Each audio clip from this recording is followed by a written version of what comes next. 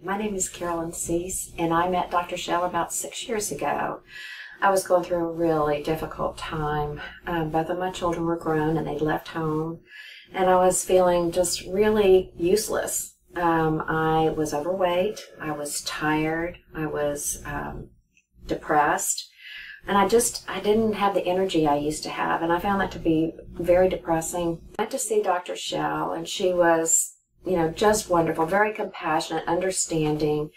We tested the hormones, we tested the thyroid, we tested, vitamin deficiency. I mean, she really tried to get to the root of whatever was making me feel the way that I feel, or I was feeling at the time. I feel so much better now. So anyway, we got all of that in balance, and during the process, she got me with her nutritionist, and I lost 26 pounds.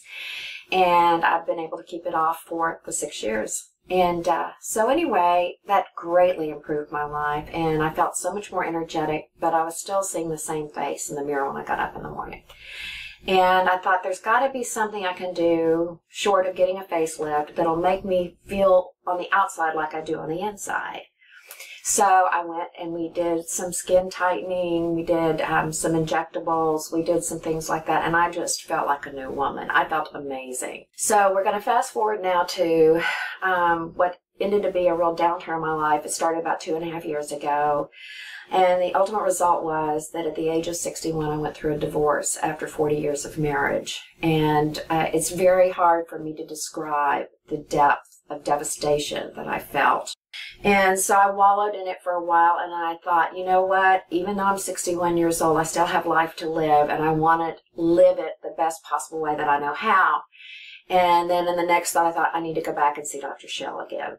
I feel like a new person. I've had the confidence. I'm so much more confident. I don't feel like that my opinion of myself has to rely on what somebody else thinks of me. And I want to help other women. I want to talk to the young women who are in their 20s and 30s. Ladies, I know that you get married, you have kids, your life becomes very, very busy, but please take the time to take care of yourself.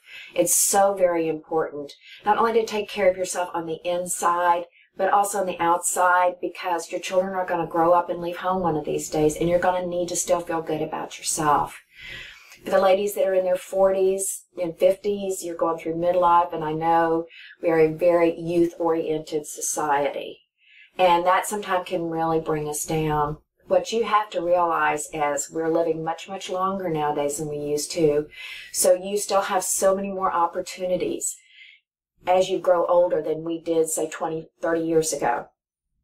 And so what you need to do is take care of your health, because so many diseases are preventable. You also need to take care of your appearance so that you feel like you can go out and engage the world as an individual, as your own person.